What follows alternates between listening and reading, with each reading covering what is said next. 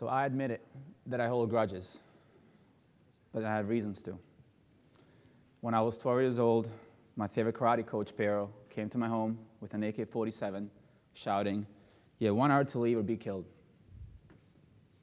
He took my dad and older brother, Eldon, to a concentration camp. This was the spring of 1992. My mother, Disa, was a pretty red-headed neatnik who worked at the clothing company, while my father, Keka, was a well-respected athletic trainer, the unofficial mayor of town.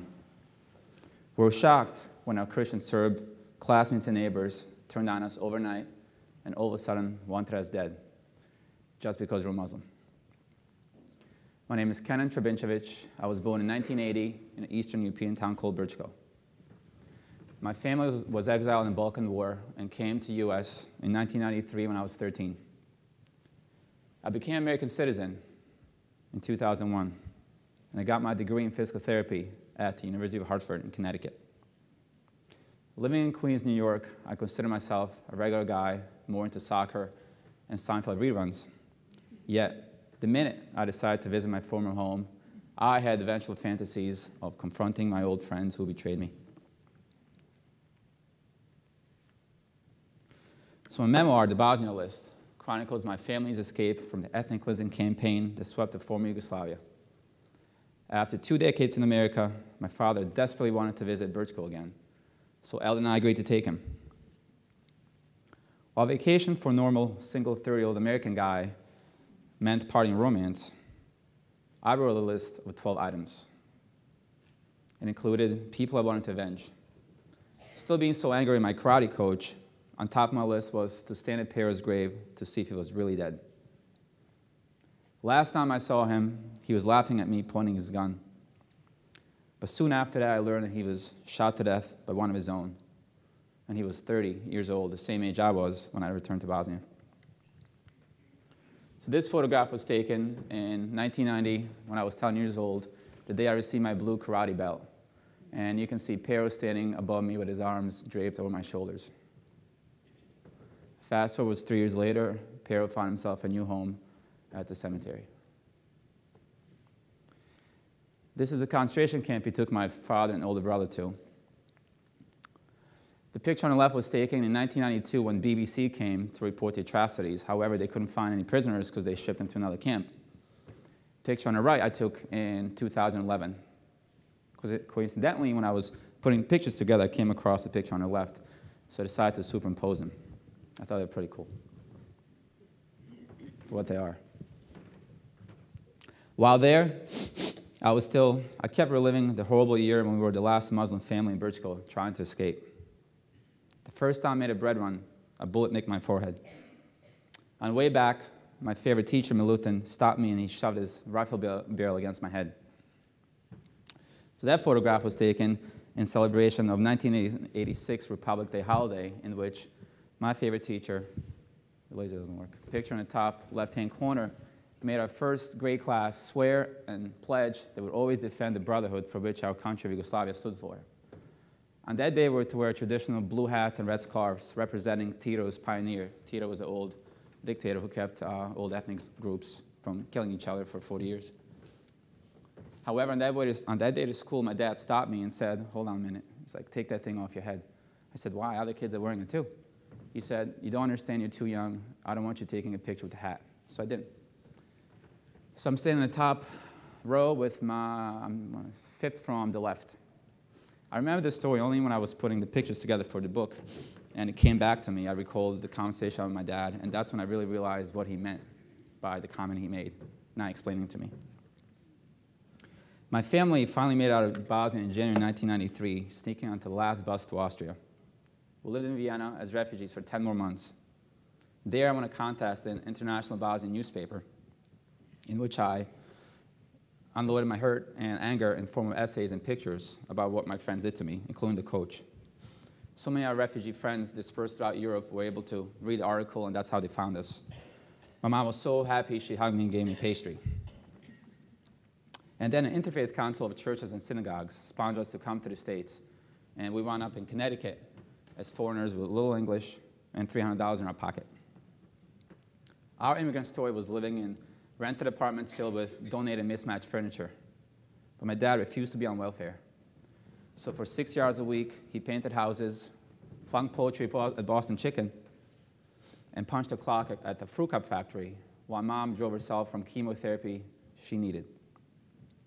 And then in junior high, I was afraid that big, rich American kids would make fun of my accent, grammar mistakes, and skinny frame hidden in worn clothes that logged 4,372 miles.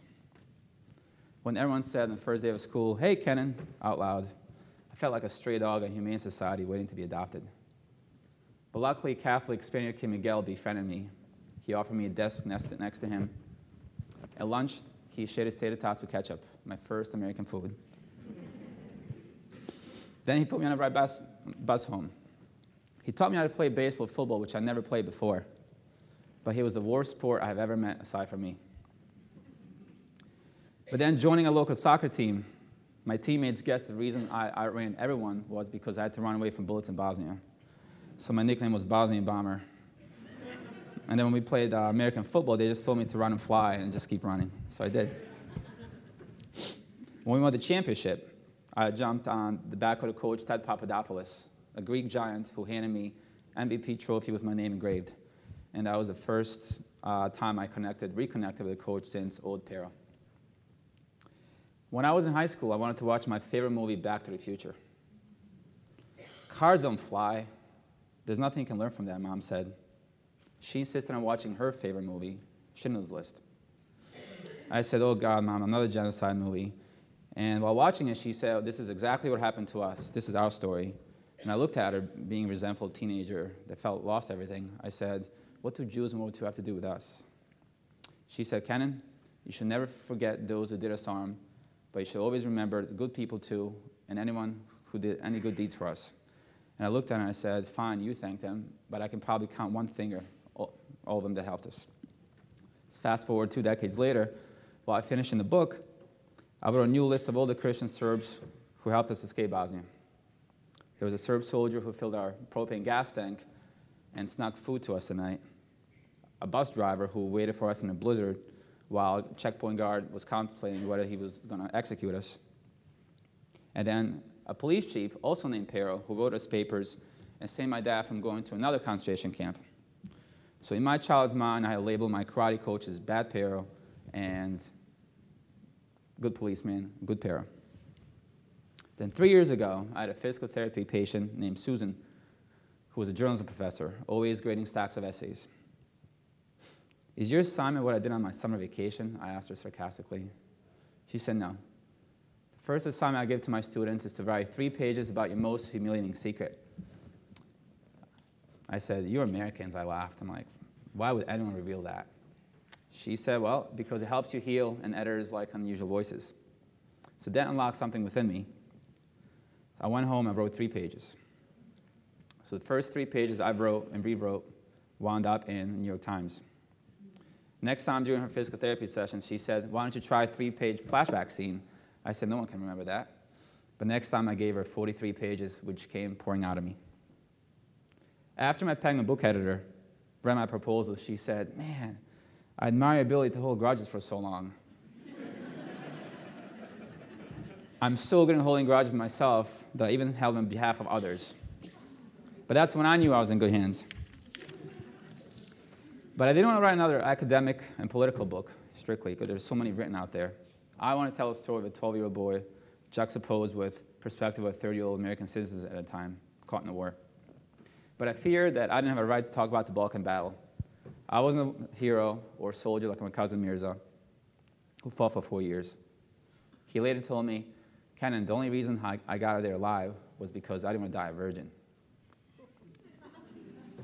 But he said, on a serious note, after he read my book, "This is the first time in 20 years I felt like a winner, and you've done more with this book than I could have done with my rifle, and someday you'll realize that."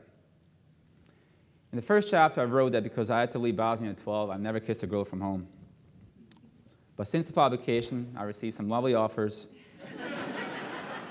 to remedy that from beautiful Balkan women from all over the world, and even a better perk than Mom's pastry. I'd like to thank everyone here for listening to my story. I'm a person who still holds grudges. Resentment probably will never disappear. Yet, reliving what happened to me, visiting my homeland, reuniting with my family, and giving my younger generation a voice, I started to see my past differently. While I'll always be proud to be Bosnian, I enjoy my double identity, and I'm so privileged to be and feel as an American. Because this is a country that gave me a second chance. So I'm finally beginning to feel more lucky than bitter. My mother always wanted to tell a story of survival, but she was too sick to do it before she died. She used to tell me, can you please stop bouncing the basketball and read a book for once? Well, she'd be happy to learn that I've written our story and dedicated it to her. Thank you.